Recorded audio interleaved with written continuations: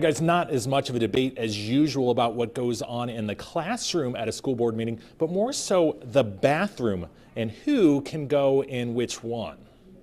I am in support of birth-based gender, boys using the boys' bathroom, girls using the girls' bathroom. The Gardner Edgerton School Board debates a proposed policy facing many school districts regarding transgender students, bathroom use, and their use of preferred pronouns. We understand that these are difficult waters, maybe even treacherous waters for us.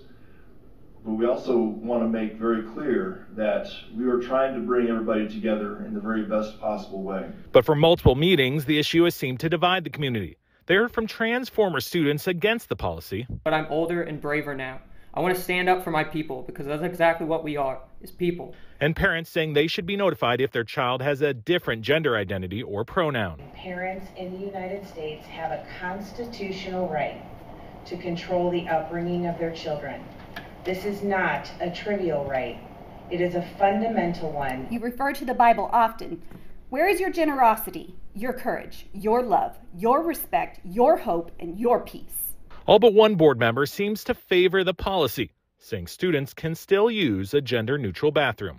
That's still going to put us at 90% or better of students who we're not protecting if we let a boy go into the girls' bathroom. Protecting from what?